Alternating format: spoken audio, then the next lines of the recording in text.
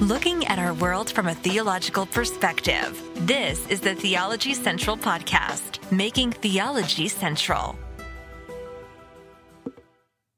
Have you ever found yourself just walking all over your house trying to find something? You're like, where is it? Like, the keys have to be somewhere around here. And you keep looking and looking and looking. You're looking in every drawer in the house. You're looking under the couch. You're looking in the couch cushions. You're like, where? And you just start getting really frustrated, right? You get more and more irritated by the second. Oh, come on. I can't be the only one, right? Like, where is it? And you're looking. I've got to be somewhere at 10 a.m. I got to be somewhere at 11 a.m. Where? I can't find it. And the more you look, I don't know about you, just like I get more irritated and more frustrated and more bothered and more irritated. And then you start picking up things and you find yourself, you're putting them down harder and harder because you're getting irritated. You're getting angry, right? Oh, come on. Don't act so spiritual. At least I do. When I'm looking for something and I can't seem to find it, I find myself getting more and more irritated by the second. And that is where we are today. I'm very frustrated. I'm very irritated because when we started this series, we were simply going to look. We were simply going to do a small search to find the enemies within the church. And now here we are in part 4, and we have not found one. Okay? We can't seem to find the enemies within the church because we've been reviewing audio of a Understanding the Times podcast episode where they are supposedly identifying the enemies within the church. And it seems to me all they are doing is looking at political issues outside of the church that they feel is now destroying the church. It's really bizarre. You can go back and listen to part 1, part 2, and part 3. It's been extremely frustrating up to this point. But with all of that, let me welcome you. It is Saturday, September the 10th, 2022. It is currently 10:49 a.m. Central Time. And let me tell you, just for full transparency, I don't necessarily want to be sitting here in front of this microphone at 10:49 a.m. on Saturday, September the 10th, because college football games are about to begin in 10 minutes, okay? So I'd rather be there, but sometimes I like when now, You may think this is a ridiculous idea, and this has nothing to do with our topic, so I know I'm violating. People are going to be like, I hate when podcasters do that, but that's okay. That's okay. Because maybe this becomes a podcast episode in and of itself. You can see. But sometimes I like when I'm in a situation where I want to do a certain thing. I want to do that, right? Everything in me says that's what I want to do. There's not anything inherently wrong with sitting down at 11 a.m., having some food and watching some college football. There's nothing wrong with that in any way, shape, or form, right? There's nothing greatly spiritual about it, but it's more just a fleshly activity. Fleshly in the sense of not spiritual, not necessarily sinful. But sometimes when I realize that, I like to deny myself of it, just trying to continue to practice the idea of denying self, dying self. So I decided instead of doing that, I would be here and talk to you, but I'm talking to you about a subject that has bothered me greatly, but I digress. It is Saturday, September the 10th, 2022. It is currently 10:51 a.m. Central Time, and I'm coming to you live from the Theology Central studio. Remember, we had this whole discussion, studio, located right here in Abilene, Texas, where I have been spending a lot of hours looking, searching for, lifting up things, looking in every drawer, looking under every couch and bed in the house. Where are the enemies within the church? But I can't seem to find them, especially listening to, a podcast episode that's supposed to be identifying the enemies within the church. It seems like to me, all they are doing is standing at their window, pointing at those outside of the church. However, when they have mentioned people in the church, basically it's gone like this. Albert Mohler is of the devil. Now, a little bit of hyperbole, but this is not far. Albert Mohler is of the devil because he believes in the reality of sexual orientation. All right. And so that's a denial of biblical teaching. He's a heretic. Sermon audio, you may want to realize that I guess supposedly you have a heretic on your on your platform. Okay. Yeah, that one was bizarre. Okay. And then Russell Moore. Now, I understand a lot of people don't like Russell Moore, but Russell Moore seems to be of the enemy because he believes and supported the rights of Muslims. Oh, no. To build mosque in the United States of America. I know how egregious, how evil for someone to support someone's religious freedoms. Christians are the first ones. Religious freedom is under attack. They won't say Merry Christmas. Religious freedom is under attack because they make Disney movies that offend us, right? Okay, Christians, and I know a little bit of hyperbole, but this is just so ridiculous. So Russell Moore is basically of the devil because he believes that Muslims have the right to build mosque in the United States of America, which I 100% support their right to do so. The one thing I love about America is the freedom of religion. I want the Muslim to build the mosque. I want the Satanist to build the first church of Satan. I want them to build their churches, their temples, their places of worship, synagogue, mosque, whatever it is. And I just want the right as a Christian to be able to talk about Christ, preach Christ. That's a pluralistic freedom of religion kind of society. But some Christians are like, it's almost like they want a theocracy. And that's great. You stop you stop Muslims from building mosque. Just wait until, I don't know, Catholics take over, and then Protestants won't be able to build their churches. And then when Protestants are in charge, then Catholics won't be able to build their. Yeah, well, let's go back. Let's see how that played out in church history. Because whenever we get some kind of theocratic religious nationalism going, people always start dying in the name of God. So I'm baffled by supposedly the enemies within the church. Albert Mohler for believing in sexual orientation, and Russell Moore for, I guess, supporting the building of mosques. It's been insane. Now, remember, I still want you to send me your list of 3 enemies within the church, 3 enemies you have identified. Now, when this is all over, I'm going to identify what I think are 3 enemies within the church. But so far, this is crazy. We have about 27 minutes left of this to review. Again, we are reviewing an episode from Understanding the Times podcast. I would tell you to subscribe to it. Typically, I find, I may not always agree with everything, but I find something interesting. This one is baffling because when I saw what they were going to talk about, enemies within the church, I thought it was going to be a great podcast episode. But I'm just so frustrated because they spent more time talking about, so far, if you think the greatest enemy within the church, according to them, is socialism and Marxism. And I am baffled that they would think that that's the greatest enemy within the church is socialism and Marxism. It's just baffling to me. But we're going to let them finish. I would, again, tell you to go subscribe to Understanding the Times podcast. This is an episode from like 2 weeks ago, and we've been working on it throughout the week. And we're going to try to finish it this morning. So here we go. Now, when we jump back in, remember, there's no easy way to just a smooth transition. It's like walking to the edge of the pool and jumping in. They're about to continue to go against Russell Moore and the idea of Muslims being allowed to build a mosque in the United States of America. Because if one group of Muslims do something wrong, then all of Islam should be condemned. Just like if one Christian does something wrong, all Christians should be. No, we don't play that game. Now, I understand there's major issues with Islam. I'm not in any way saying it's a great religion. I believe it's a false religion. But just because someone is a part of a religion that may be problematic doesn't mean they themselves are problematic. And bottom line, in the United States of America, there's freedom of religion. Now, that freedom ends when you begin to use your religion to promote violence or to carry out violence against people. Yeah, now there's a problem. I don't care if that's a so-called Christian church or a Muslim mosque. It doesn't matter. So, but I want people to have as much freedom as humanly possible, and so should you. Freedom of religion doesn't mean everyone is right. It means everyone has the freedom to practice their religion. And I want everyone to have the freedom to practice it, and I want the freedom to reject it and speak against it. All right, here we go.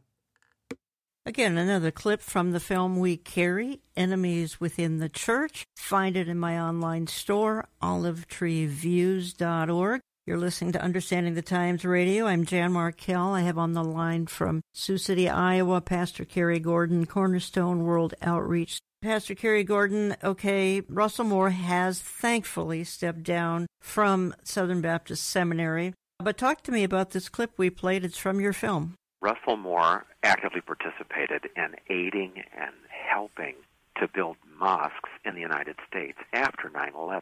And I think... Oh, no. Oh, no. He actively supported them building mosque. Was he simply supporting religious freedom after 9/11? I understand 9/11 was horrible. 9/11 was absolutely tragic and devastating and an evil act. It should be condemned. And those who carried it out, those who planned and plotted, it should be condemned. All right? Well, I mean, we could have a lot of discussions about that, right? We could talk about, well, wait, we went after Afghanistan, but wouldn't the hijackers from Saudi Arabia? Well, we could have a long discussion about lots of things there. But I guess in their mind is, hey, after 9/11, Muslims should no longer be able to build a mosque anywhere. I'm sorry.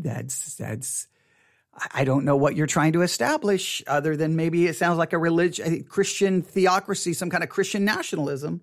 I think we can all see strategically that is a pole position, that is a dominion flag for Islam, that right after they kill thousands of innocent people on 9/11 in New York, they fought and won to build a mosque.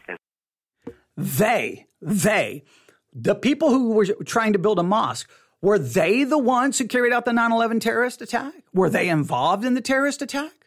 Did they support the terrorist attack? Or are you saying they simply because they're Muslim? So if one person of a certain race carries out a crime, should then all people of that race no longer be, let's say one person of a certain race uses a gun and has a mass shooting. Should everyone of that race now be banned from carrying guns because that race is dangerous? You say, well, Islam has some inherent problems. I am the first to admit it. But it's still a religion that has the freedom to exercise and practice that religion in the United States of America. And we would want to support that religious freedom as much as possible, because when you deny freedom to one, you deny freedom to you.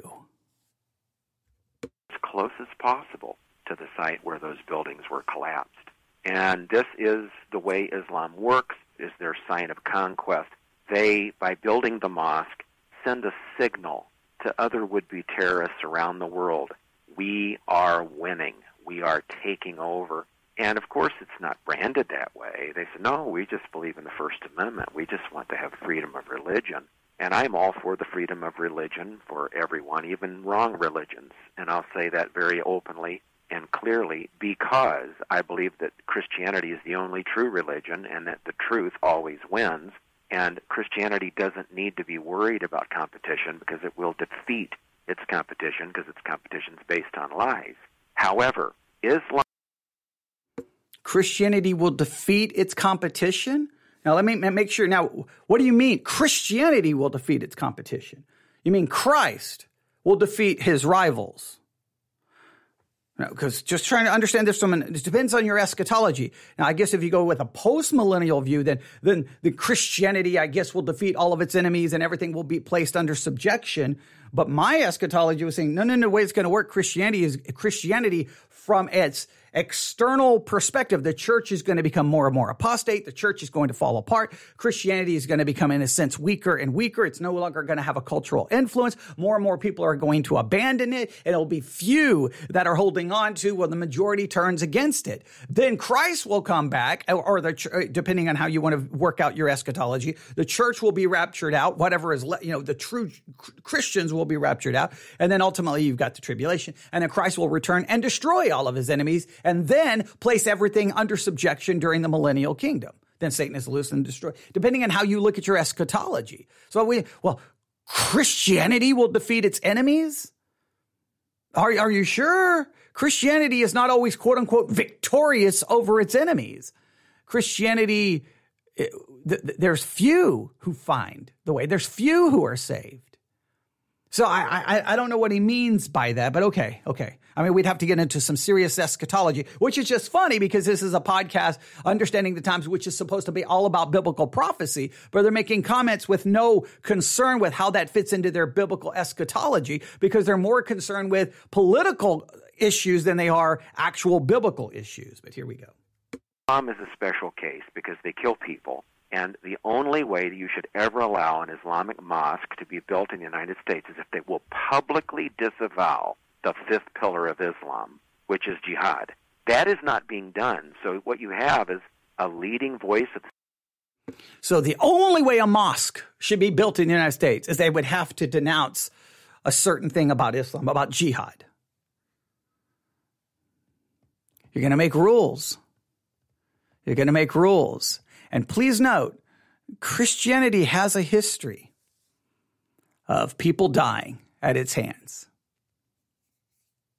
Whether it's witch trials, whether it's one group killing off another group, whether it's persecution, you name it. Catholics killing Protestants, Protestants killing Catholics, people panicking, thinking a witchcraft has gone rampant and people being burned and killed. Whether the European witch trials, we had some here in the United States of America. Obviously, Salem, Massachusetts is probably the one that has the most fame. And some of what happened at Salem is not correctly represented. I've been to Salem, been to the witch museum. I love that place. I love everything about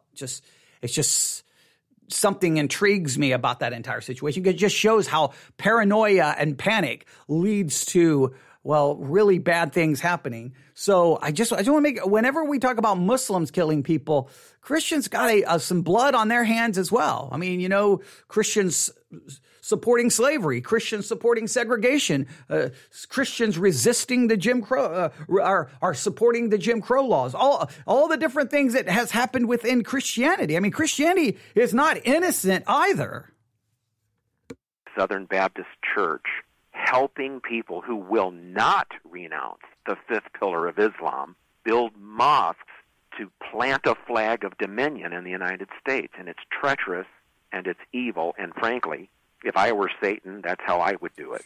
I think, Pastor Gordon, the thing that troubles me, and I want to make just a little diversion here. Russell Moore had connections to George Soros, which is something I don't quite understand. I cannot imagine how money is such an enticer that evangelicals or supposed evangelicals yoke with the likes of George Soros, another hardcore communist, other than end-time strong delusion. But just a little aside here, and I'm not sure if you even have any thought on it. I have followed the National Association of Evangelicals since the 1980s. They were such a sound outfit. They were founded before my time. I believe they were founded in 1942 because they were founded to come up against the National Council of Churches, which was totally leftist, even way back in the 20s, 30s, and 40s.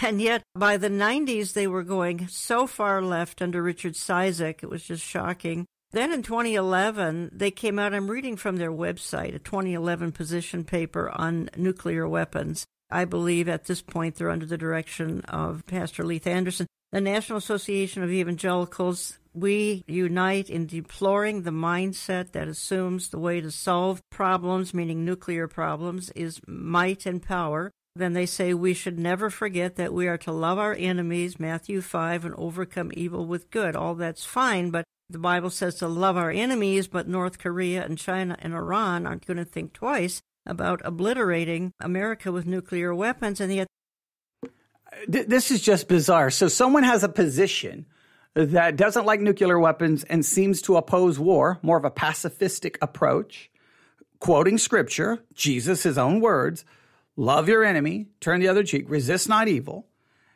They're enemies within the church.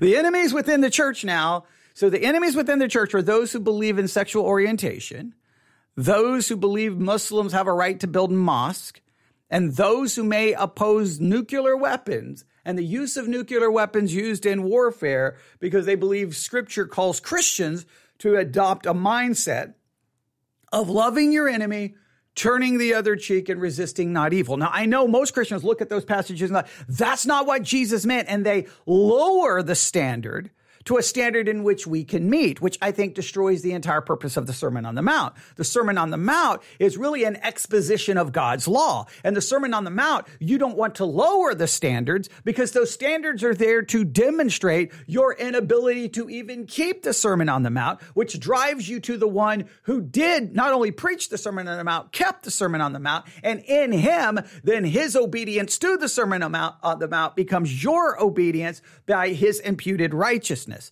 So everyone preaches the Sermon on the Mount in such bizarre ways, right? Like it's either like, oh, this proves that if you keep the Sermon on the Mount, you prove that you're genuinely saved.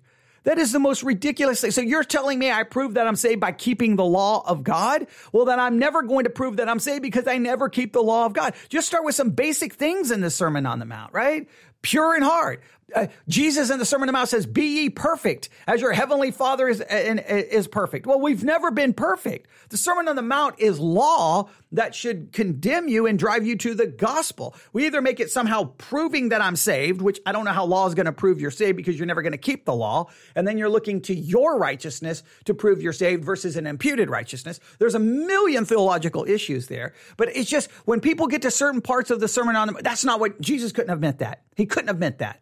Why? Because you want to lower the standard? That's like me going to the 10 Commandments. Thou shalt not commit adultery. He didn't really mean that. Obviously he didn't mean that. Thou shalt not covet. He didn't really mean that. Thou shalt not kill. He didn't. Why don't we just lower all the standards? He didn't really mean that. He didn't really mean that. He didn't really mean that. Well, then sooner or later, we can all meet the standards and we don't even need Christ. So, but I don't know how you're an enemy within the church because you're like, hey, nuclear war? I'm not so sure that's a Christian mentality. Nuclear war? I don't know if that's a biblical position. Nuclear war? I don't know because I'm supposed to love my enemy. Now, you should at least deal with that tension. How do I understand the pacifistic words of Jesus? Resist not evil. Resist not evil. Turn the other cheek. Love your enemy. How do you love your enemy when you're killing them? When Peter tried to defend Jesus, put away the sword. Now people say, well, that was only in that situation. We're supposed to have the sword and we're supposed to attack, kill someone who tries to attack us. All I'm saying is there's a lot of issues with a lot of these positions that I think godly Christians have to struggle with and realize there is tension. They've just declared basically, hey, if you think that way, you're an enemy. You're an enemy within the church. I mean, let's continue. The NAE came up with a totally Democrat Party suggestion that we banish America's nuclear weapons. So here again, we've left Southern Baptist Convention and gone to the National Association of Evangelicals. Wow, there's Christians out there who call for the banishment of nuclear weapons. What a crazy, unbiblical position. I mean, that is paramount to utter blasphemy. Really? That's the best you can go. The enemies within their church are anyone who wants nuclear weapons banished. Christianity has no room for you. If you come into Christianity and you believe in the banishment of nuclear weapons, you're an enemy. You need to be thrown out. And then please note, Democrat, it's all the verbiage is so political, but it's all of it is political attack on those who may look at things from a left position because that can't be correct. They're not even looking over to those who've been so politically hijacked from the right. But I've been saying this now for at least it sounds like my entire Christian life. It's the same thing. So I would be considered an enemy of the church. I've told the story a million times. I'm a Christian teenager. I'm a brand new Christian. Haven't been saved that long. And I come to church. I think it was a Wednesday night. And I guess Reagan had launched airstrikes. I don't remember on whom. I was thinking Beirut. I can't remember exactly where the airstrikes, and I don't know how many people died. I don't remember all the details, but I remember walking in. The pastor stands up and says, "Ronald Reagan launched airstrikes this evening over this area, and the airstrikes were successful." And I remember everyone in the congregation standing up and applauding. And I looked around like, wait a minute, we're applauding possible people dying and being sent into eternity? I got up and walked out. I'm like, how is this Christian? How is this godly? I came to church to learn about Christ, not to celebrate people dying in an airstrike. Like it's just, but that I'd be an enemy of the church. I'd be an enemy within the church because I'm thinking that's not a biblical position. It seems to be, put it this way, at least I would have to acknowledge there's tension here. Now, I would go back if you're like, so what's your position? I tend to go to the Augustinian just war view, that maybe sometimes war is just, but it has to meet certain criteria. That's the best I can come up with. There's great tension here. And exactly how are we to think in regards to some of these situations? Kerry Gordon, and the drama is just as bad. Yes, and it's usually built on a fallacious either-or dichotomy. I mean, think about this. Jesus said, turn the other cheek, love your enemies. So when a man breaks into your house and announces with the gunpoint, I'm going to rape your wife and kill your children, then are you really supposed to offer to make him a ham sandwich? Yeah. And so when the Bible tells us to love our enemies... All right. This is a go-to. This is a pretty go-to idea. And I've heard Christians try to take this apart, right? They really parse their words carefully here. So let's go through, because now I don't know what this has to do with enemies within the church, but hey, this is the direction they're going. Remember, I told you I'm frustrated because I keep looking for the enemies within the church and they just come up with these ridiculous topics. But this is a topic that has to be discussed and it makes everyone very angry at me and I don't understand why. So let's make sure we deal with a Bible, right? That gives us certain facts that as Christians we should be able to agree with, right? That all human beings are created in the image of God. Therefore, there is sanctity to human life. They are image bearers of God. That image is marred and messed up by sin, but they are created in the image of God. And that being image bearers of God is so instrumental in understanding humanity that the Bible seems to indicate, and I think you can prove this in Genesis and all the way up to possibly Romans, that if someone was to kill another human being, that they're basically killing, trying to extinguish the image of God. They are destroying someone creating the image of God. They are violating the sanctity of that life. And as a result of doing that, that's such a heinous crime that they then forfeit their life, which would support the idea of capital punishment. So every human being's created in the image of God. There's some sanctity to their life. We also seem to know that human beings have an eternal soul that lives on after the body is dead. The body dies when you die, to be basically separate from the body is to be present with the Lord. So when someone dies, they enter into eternity. And we know they either go to heaven or hell. So just think about, here's a human being. They're created in the image of God. There's sanctity to their life, right? They have an eternal soul. So if they die, they immediately go into eternity. All right. Now here I am. I'm a believer. Now as a believer, I know that when I die, I'm going to go to heaven.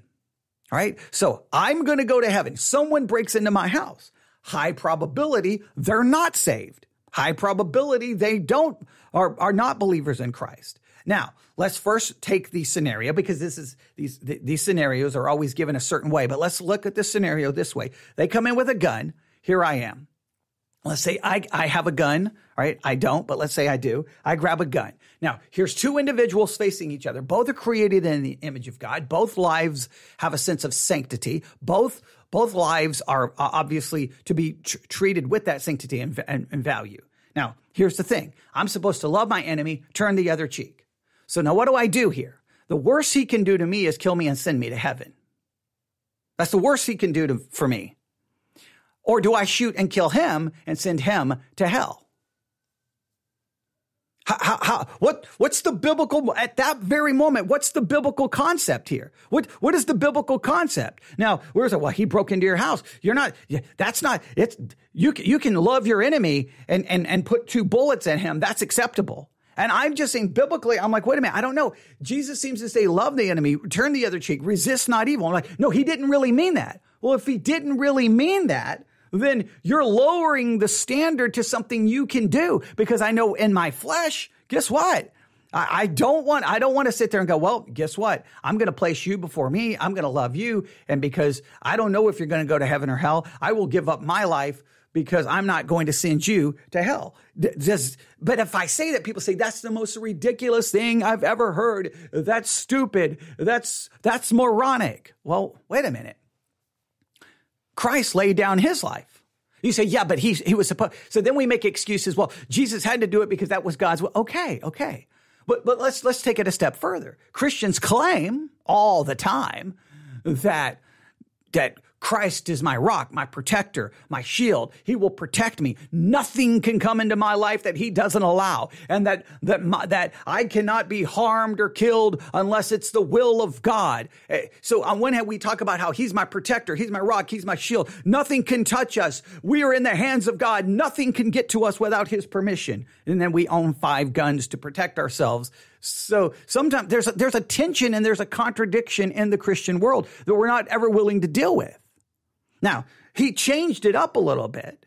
So there's the scenario, me facing another person. We both have a gun. I'm the Christian. I don't know about the other person. Now, what does it look like to love my enemy, turn the other cheek, and resist not evil? Do I put 3 bullets in him and go, well, if at least I protected myself from going to heaven, and I sent them into eternity? Now, that's probably what I would do. I'm not denying that that's what I would do. I am acknowledging, I don't know if that's the biblical right way to approach it. I'm acknowledging that if I own a gun, I'm boom, boom, boom, boom.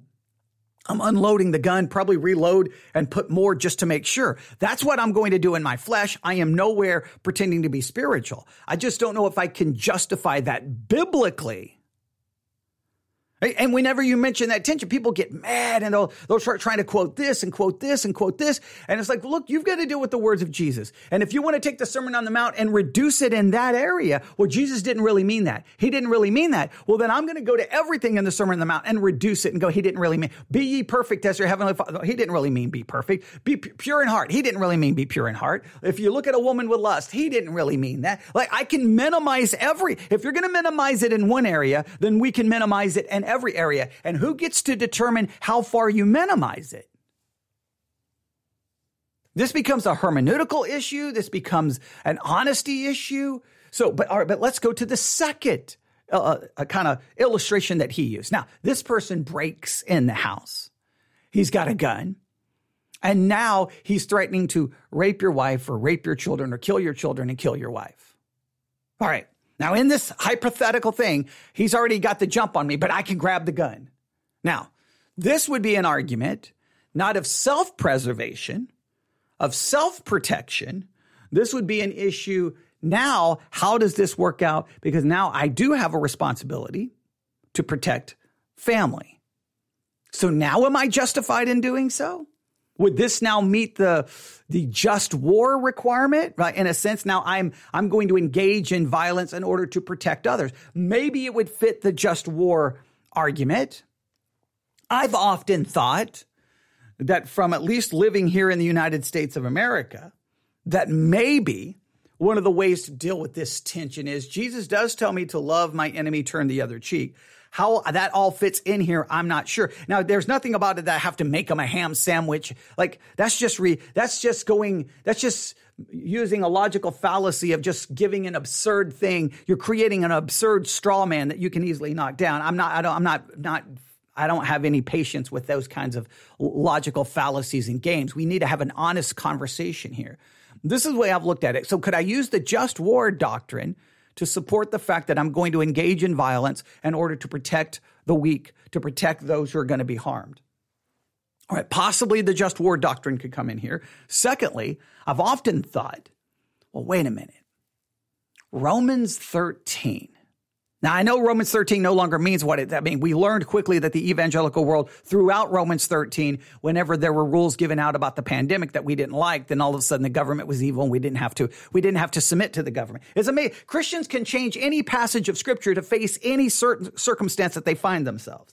But I've always thought in a roundabout way, if the government has the authority and they do not bear the sword in vain, which means that they can execute punishment against the wicked. They can carry out war. So the government has some authority to use force, right? Carry out capital punishment, et cetera, et cetera, et cetera. And that authority was ordained by God. If that authoritative structure the government, says, hey, we give you, the individual citizen, authority from the state to protect yourself and use self-defense, then does that fit in with how do I reconcile that? Because now I have a God-ordained authority because all government is ordained by God. Now, again, Christians have kind of thrown this out because we've now said that we can reject the God-ordained authority, and it's only God-ordained authority if they do the right thing. If they do the wrong thing, they're no longer God-ordained authority. So once you throw out the government's authority, then you could not use this argument. But if I believe that authority is ordained by God and it says, hey, we authorize you the right to defend yourself, then am I, by carrying out self-defense in these hypothetical situations, am I being obedient to Romans 13? Which does that then does that negate what Jesus tells me to do as an individual, which is it's not an eye for an eye. It's not tooth for tooth. It is love your enemy, turn the other cheek, resist not evil, and put others before yourself. And again, you're going to say, well, Jesus can't mean that to me, because if it means that, then we're going to just become people are just going to walk all over us. Well, the issue is the minute you minimize it, you destroy the purpose of the Sermon on the Mount. It's supposed to give you a moral standard that is beyond our capability to keep it, which means we need Christ's obedience to it. He preached it and he obeyed it. Jesus didn't defend himself. Jesus turned the other cheek. He did not resist evil. So how do we reconcile these concepts? This does not make someone an enemy within the church. This makes someone going, man, okay, we've got this tension in Scripture. There is tension, and it's okay to have that. To me, the enemy within the church is the one who ignores this tension and then just blast anyone who has a different perspective. This is an emotional subject.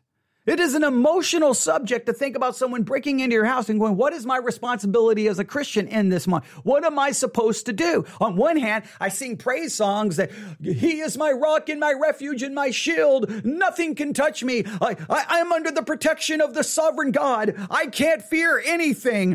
And I am more than a conqueror. Nothing can touch me. And I will not die until God has decreed me to die. We say all of these big, powerful words while we're all carrying guns. I don't fear death. The fear of death is gone, but I've got a gun on my hip in case someone breaks into the church and tries to kill me.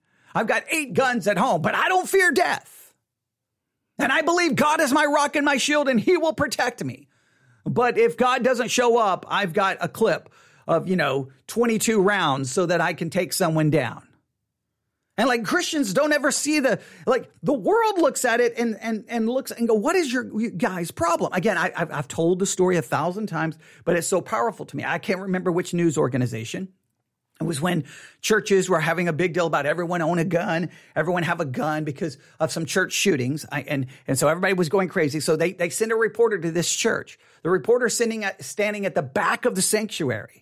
Up on the screen is some praise song. Everybody's got their hands lifted, and it's like, God is my protector, my shield. Nothing can harm me. I am protected by the power of God. These kinds of lyrics, and they all got their hands raised and rapturous praise. And then the camera, it captures that photograph captures the lyrics on the screen, shows everyone with a raised hand, and guess what's on almost everyone's hip, especially the men in the church? They're all carrying guns. And the reporter's like, so wait a minute, you so trust God as your protector that you're all armed to protect yourselves. So is God really your protector? You say you don't fear death, but you sure are going to make sure that the shooter dies before you. This does not make someone an enemy within the church to ask these questions.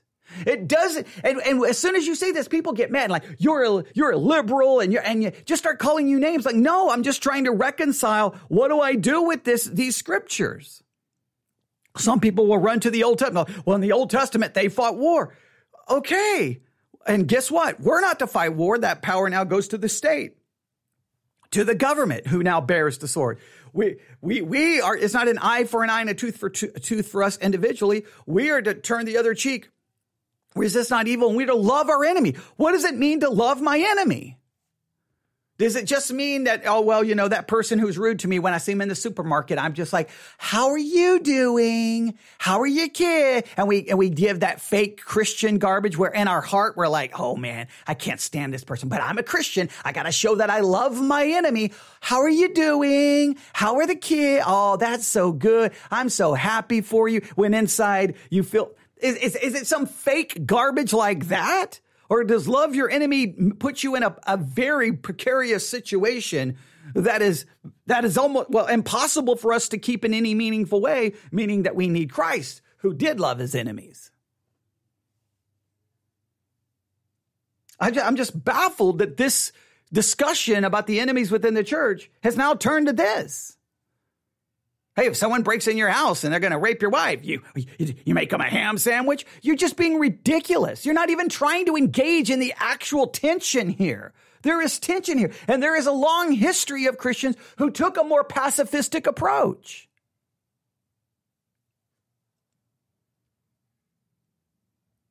And you know why there's difference? Because you got the text. Some people are like, well, that text is pretty clear. It's just amazing within Christianity. A text that seems abundantly clear is not abundantly clear. And texts that are not seem to be clear are claimed to be clear. The enemy within the church is the enemy within all of us, that when we don't like a scripture, or when a scripture makes us feel uncomfortable, or if a scripture goes against what we want, we just change the scripture to fit with what we want. Well, I just love how, hey, we can do this in this situation, but that homosexual, they can't change the scripture to justify their homosexuality. How dare they? They are garbage. They're heretics. They're disgusting. And then we're over here changing scripture on all kinds of things to fit what we want. If it's good enough for you, it's good enough for everybody.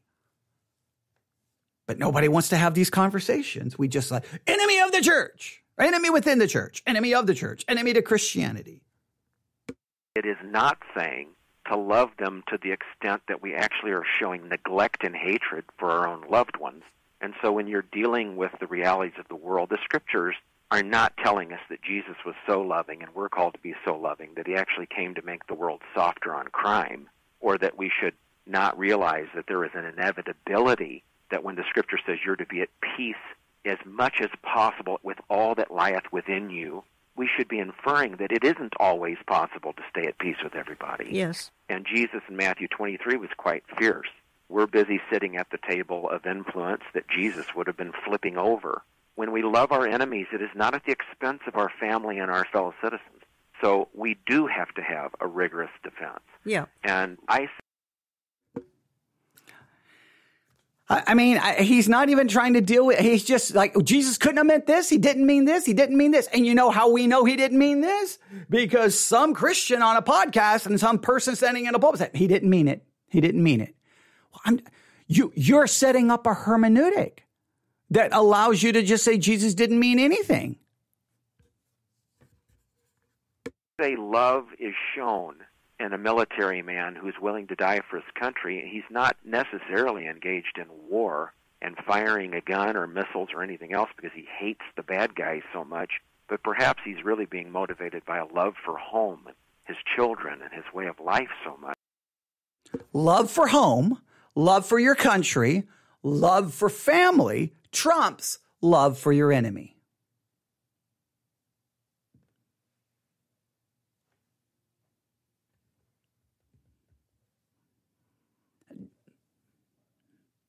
How does that work biblically? I don't know. That he's willing to fight evil. So the Bible does not teach this false dichotomy. I love this, that the military man is willing to fight evil. Who's evil? Like, I love this. Like, so I'm assuming whenever Americans fight a war, we're always fighting evil. We're never the evil. We're always fighting evil, right? Is that really the way it always works? Has every war that America's been engaged in, does it even come close to meeting the just war doctrine? I mean, we invaded a country named Iraq on the pretense that they had weapons of mass destruction. There was no connection to them and 9/11. They had no weapons of mass destruction. Depending on the statistics, you look like close to 1 million people died. And it's like, oops, sorry, we broke your country. Sorry. And because of all of this mess, ISIS arose. Hey, sorry, our bad. I mean, we tried to find them. I mean, we looked around for the weapons of mass destruction. We couldn't find any. We gave false pretense for invading your country, false pretense for killing people, false pretense for destroying your infrastructure, false pretense for maintaining a military presence here. But hey, sorry, it's on us. Hey, but man, we were fighting evil. Were we fighting evil or were we the evil? Oh, no.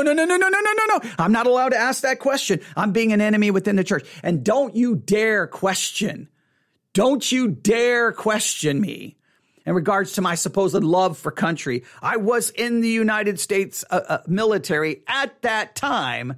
And as a result of what happened and something I had to do, well, my military career ended up coming to an end because I was rendered medically unable to continue because of what happened to me. And I still have the medical issues related to everything that happened to me and declared 100% disabled by the United States government. So don't you dare call into question me, because I always get emails. You piece of garbage. You don't love your country. I wore the uniform for 19 years. Okay. So I always have to defend myself, and I hate defending myself, but it's like I can't even speak these words. But no, when I was in that uniform and was getting prepared to go to Iraq, to an undisclosed location somewhere near Baghdad, can't go into all the details, but guess what?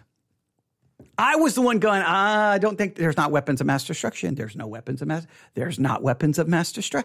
There are not weapons of mass destruction. There are not weapons of mass destruction. And my military job was to go set up a decontamination center because there are threats of them using chemical weapons. But I'm like, I guarantee you, there are no weapons of mass destruction here. It's not. No, I completely believe this is not real, not right. And turned out I was correct. Turned out it didn't matter, because next thing you know, they were calling it code blue and I'm laying on the ground having a seizure. But that's a whole different story. All right. But I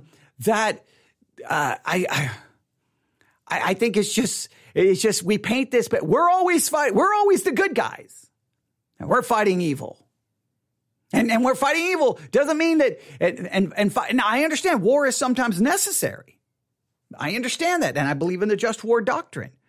But this concept is like, you can still love your enemy. You can still love your enemy when you're putting 18 bullets in them. You're still loving your enemy if you shoot them 3 times when they come through your front door. You're still loving your enemy, because Jesus didn't mean that loving your enemy was not doing those things. Well, you got to deal with the tension here. I have to love enemies to the point where I neglect my own family. We're to strive to be at peace as much as lieth within us, understanding it isn't always possible, not even for God. Lucifer betrayed him. Lucifer took 1/3 of heaven, and this is a reality we have to deal with. If it was done to God, then we're going to have warfare as well. Yeah. Revelation says, I beheld Michael and his angels, and they warred with the dragon. I mean, God doesn't escape war, neither can we. So we have to be militant at times, just like heaven is, and Michael is armed with a sword, and he fights. So must we in this world. And most frightening of all is Jesus has promised he will return, and he will come warring against evil. Right. That's right. We should not shirk from battle against evil. I think part of my point is National Association of Evangelicals is also a part of the Evangelical Immigration Table, which is another outfit funded totally by George Soros. I think the question I'm asking anyway is, why on earth are evangelical outfits yoking with one of the most evil men on the planet, George Soros? Is the money that enticing that's who we now yoke with? Another person you raise, Kerry Gordon, and let's play this clip and come back and talk about it, because you have a problem, as do I, with Pastor Tim Keller. All right, we're going to stop right there.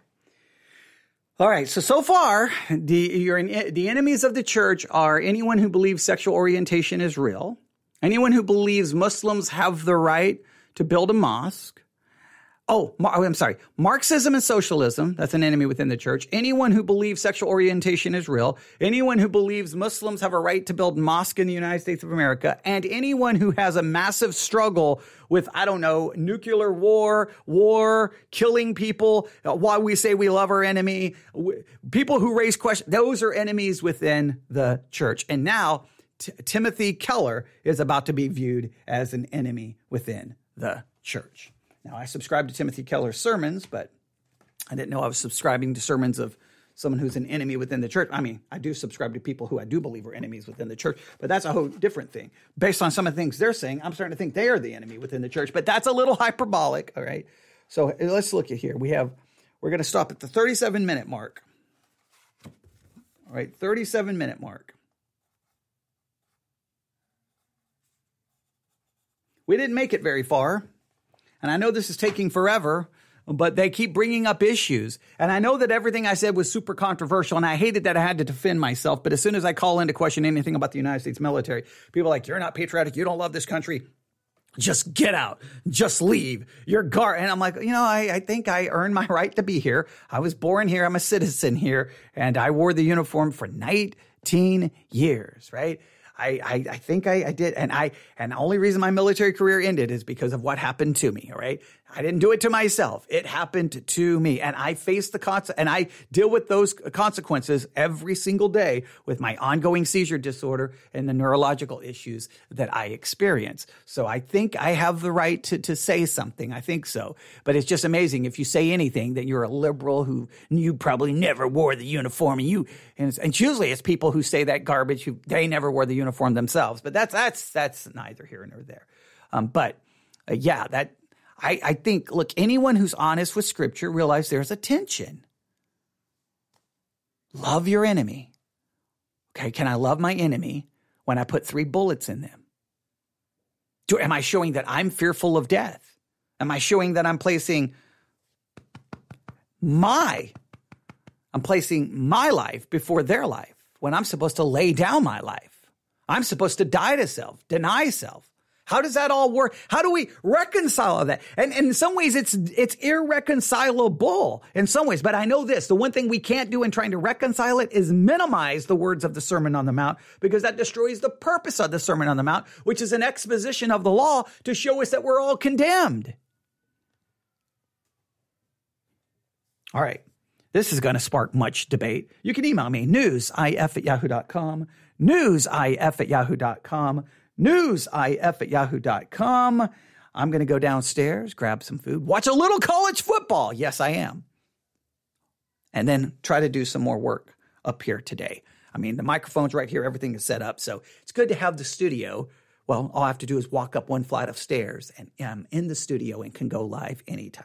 What a great time to be alive. I can press one button and be alive on the internet, talking about difficult issues that we all should be struggling with, because anyone who has a Bible, if you don't see the tension in Scripture and embrace that tension and struggle with it, I'm sorry, it's the avoidance of the tension. It's avoidance of the difficulty. To me, that is more the enemy within the church than those of us who struggle and question and try to figure it out. All right, but email me, newsif@yahoo.com. We'll be back sometime today. Thanks for listening. Everyone have a great day. God bless.